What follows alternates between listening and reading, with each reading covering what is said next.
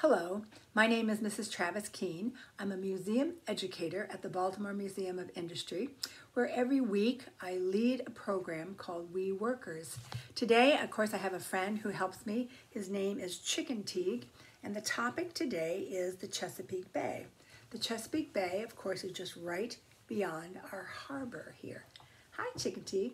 Do you know we're going to talk about the Chesapeake Bay? You love to talk about the Chesapeake Bay, don't you? There are a lot of interesting animals and fish and flora and fauna that inhabit the bay. Well, the Chesapeake Bay, did you know it gets half of its water from the Atlantic Ocean? You didn't know that? Half of the water from the Atlantic Ocean, half of its water comes from the drainage, from the watershed, the land around here. There's about 64,000 square miles of watershed. Isn't that interesting? Did you know that our Chesapeake Bay also is the largest estuary in the United States? You didn't know that either? Yeah, it's the largest one in the United States. Cool. Well, we're going to read some books, and we have some cool crafts we're going to do.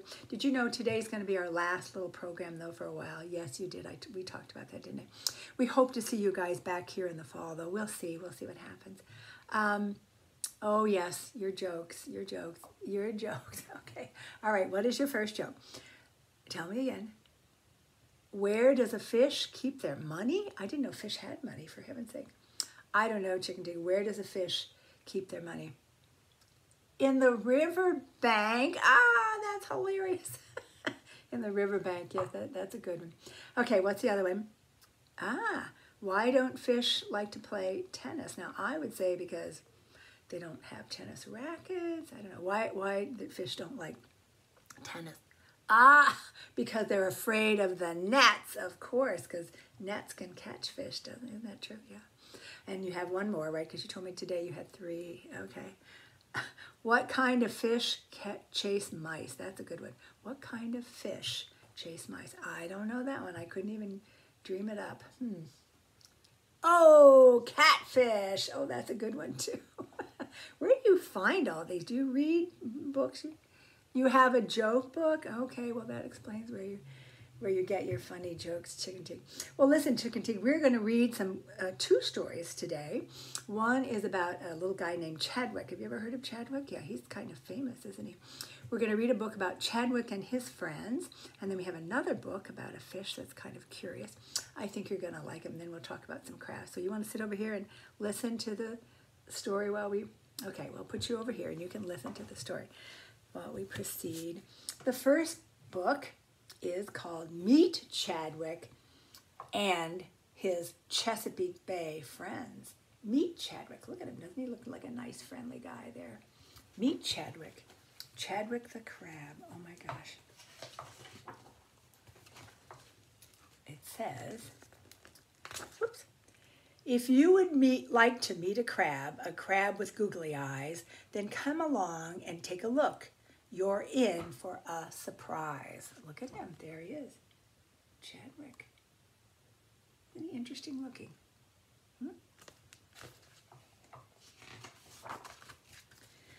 Meet Chadwick the Chesapeake crab, as happy as can be. He lives beneath the blue waters in a bay beside the sea. Can you see him? He has 8 legs to help him swim and 2 big pinchers too. He swims and pinches all day long. It's what crabs like to do. Look at him, isn't he nice? Pinchers and 8 legs, for heaven's sakes.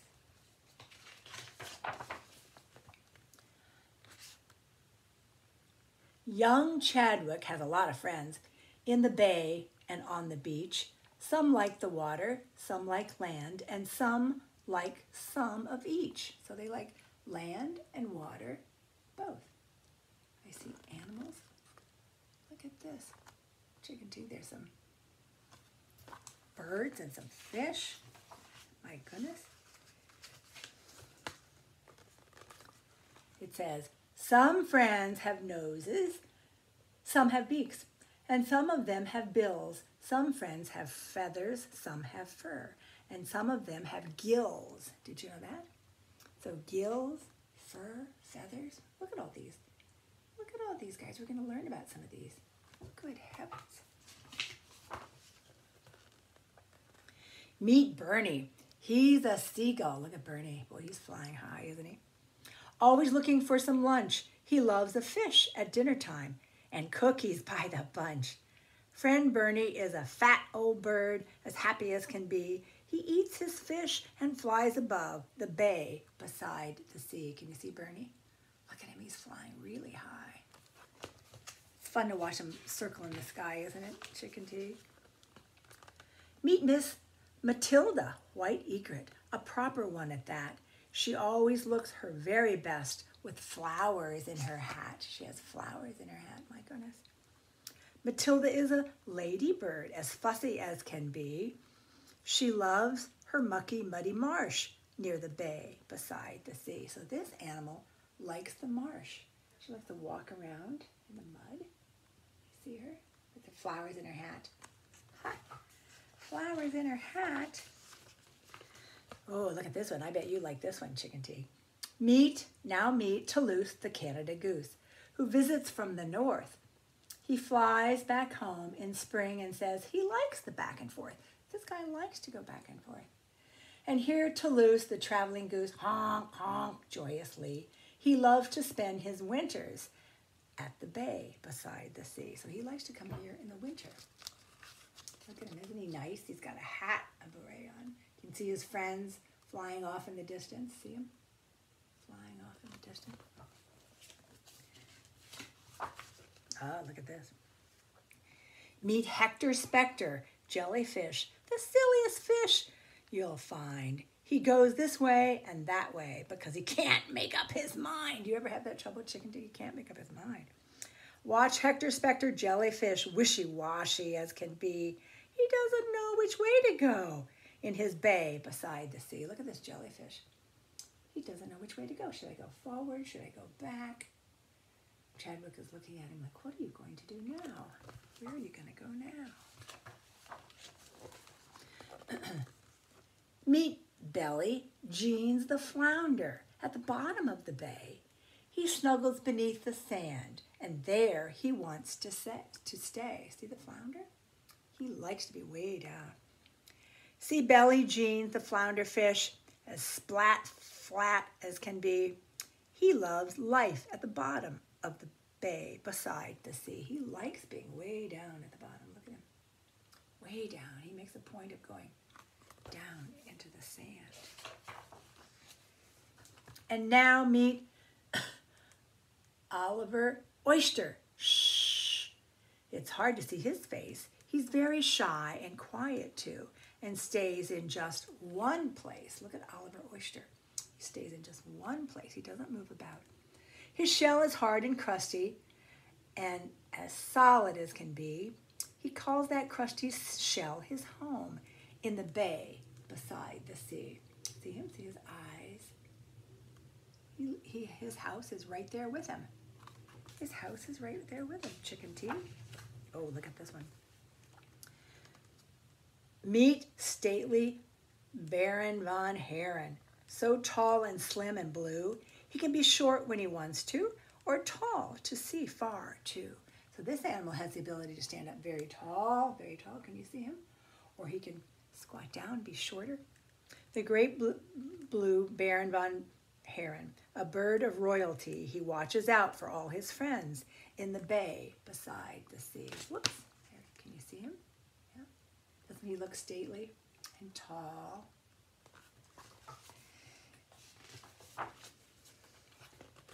Meet Sid and Sal, an osprey pair, who found a marker best to build a home and spend their time in the great big stick-filled nest. Yeah, osprey love to make big nests out of stick. They opened up a diner too. Friends eat there frequently. The food is good, and Sid and Sal's in the bay beside the sea. Look at those guys. They have a diner. Who knew? Who knew?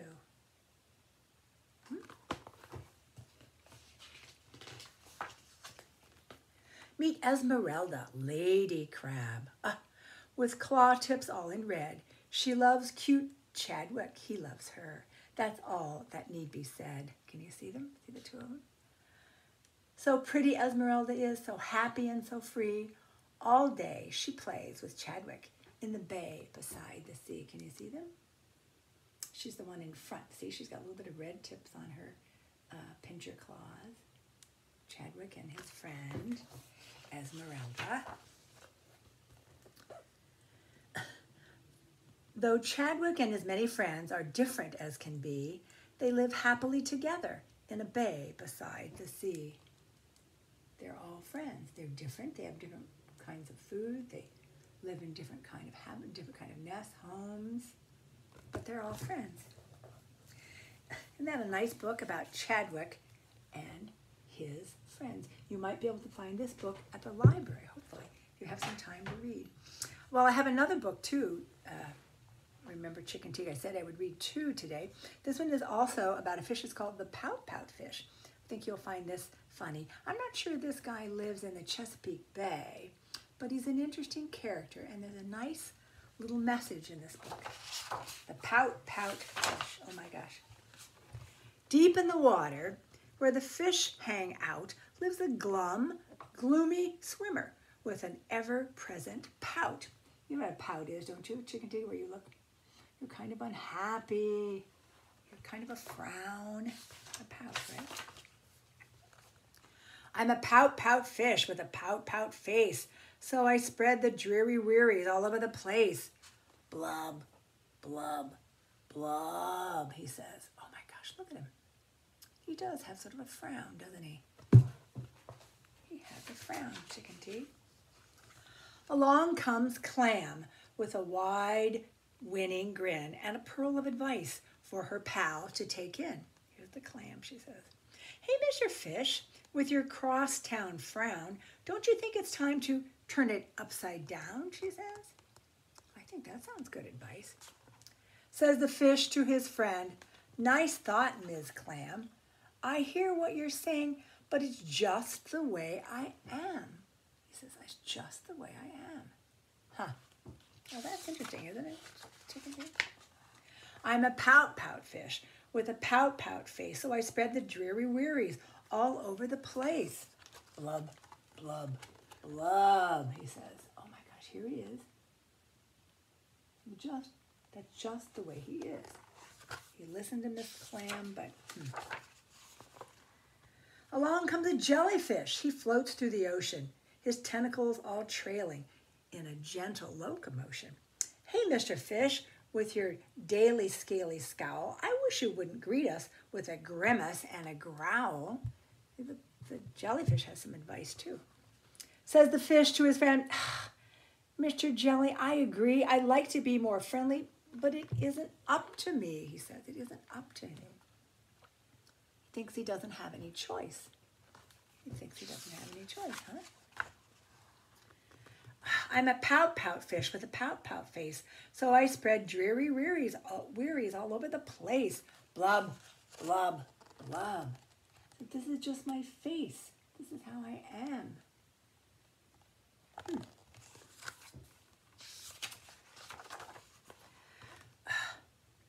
Along comes a squid. Quite a slender, squiggly sight. She is squirmy and she is squelchy. She is slightly impolite. Hey, Mr. Fish, your kaleidoscope of mope, how about a smile, a little joy, a little hope, she says. Says the fish to his friend, Mrs. Squid, I would try, but I haven't any choice. Take a look and you'll see why, he says. Look at my face. This is who I am. She's like, I'm a pout-pout fish with a pout-pout face, so I spread the dreary wearies all over the place. Blub, blub, blub, he says. Oh, my heavens, look at him there. The other animals are looking at him like,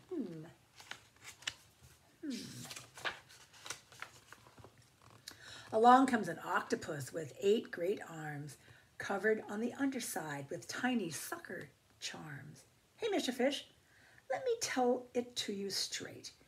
You're hulky, bulky, sulky. It's an unattractive trait, he's saying. It's not very attractive for you to be like this. Says the fish to his friend, Mr. 8, my chum, with a mouth like mine, I am destined to be glum. Do you know that word destined? That means You don't have any choice. That's your destiny. I am destined. That's a big word, isn't it, guys? I'm a pout-pout fish with a pout-pout face. So I spread the dreary wearies all over the place. Glub, glub, glub. Look at him there. There's the octopus. Can you see him? He's saying, I am just, this is who I am all the time. Now, along comes a fish in a silent silver shimmer. The gang has never seen before this bright, brilliant swimmer. Here's somebody they don't know. This is a new character. She approaches Mr. Fish, but instead of saying, hey, here's the fish. See him down here? Instead of saying, hey, she plants a kiss upon his pout. And then she swims away. Look at that. She goes, oh my heavens, look at that. She doesn't say anything to him. She doesn't have any advice, but she gives him a little kiss. Mr. Fish is most astounded. Mr. Fish is just aghast. He is stone-faced like a statue. Then he blinks and speaks at last. Look at him. He's just dumbfounded. Oh, my heavens. What was that? My friends, says Mr. Fish. I should have known it all along. I thought that I was pouty, but it turns out I was wrong. Look at that. Chickenteague, he decides perhaps he's not looking at things correctly. I'm a kiss-kiss fish with a kiss-kiss face. For spreading cheeries all over the place. Look at him. Look at that smile. Whoa, doesn't he look good? Doesn't it just cheer you up, Chickenteague? What a happy guy. Look at that. Smooch, smooch, smooch, smooch. Look at the kisses he's giving back. Kisses the octopus. Oh my gosh, and the clam and the jellyfish and the squid. Look at him. Oh my heavens. Smooch. And there's that silverfish again. Yay. Turns out good, right? Sometimes a kiss is all it takes to turn things around. This is a wonderful story by Deborah Diesen. Again, sometimes you just need to look at things in a little more positive light. Correct, Chickenteague? Well, along with that, we have some fun crafts and activities for you to do. One is to make a little crab if you choose. And all I have done here is I have used a paper plate. And probably some of you have a paper plate around your house. Just a normal, ordinary paper plate. It doesn't have to be anything fancy. And what I did with that paper plate to make a crab is I folded it in half, just like this. Drew a little line so I know where to cut. Cut this in half. Then I have a piece like this, which of course is going to be part of my crab. And to make the claws, I took what was left, the other half of the plate, and I just folded it one more time so that in fact I have quarters, and I just drew a free form little claw. It doesn't have to be fancy, it doesn't have to be perfect. And then you cut out that little claw, and what you're able to do with that is you also make strips of paper that you fold to attach the claw, little strips of paper. Again, if you have red coloring paper, that's good, but if you don't, you just take a crayon and color this. Attach the strip to the claw to the paper plate, and again, I cut out another one, just like this, to make the second pincher, remember? And as for the eyes, I just cut out little strips of red paper and made an eye on each end of these to make the little eyes for the crab. So it looks like that. Again, all you need is a paper plate. Same paper plate, you can make another animal. I did the same thing. I folded the paper plate in half, took a crayon. This time I took blue crayon and colored it and made a fish. This can be a shark or any kind of fish you want.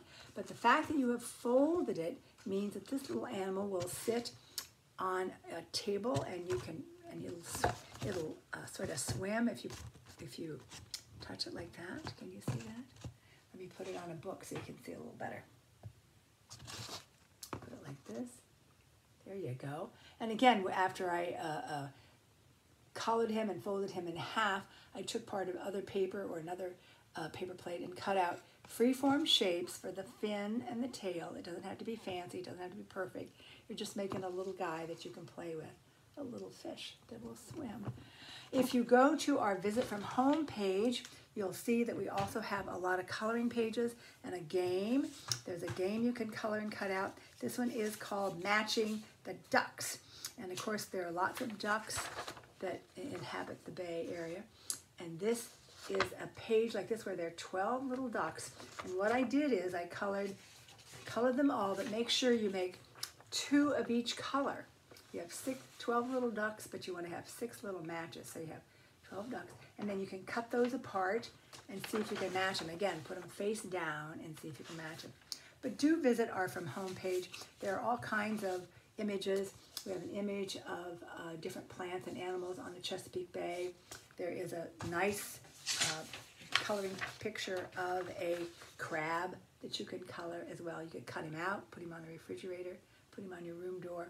I hope you enjoyed today's program, and we hope to see you back in the fall, right, Chickenteague? You want to say goodbye one more time? Say goodbye one more time to the little kids. This was a special program, wasn't it? All about our Chesapeake Bay and how we appreciate the Bay so much. Well, thank you very much.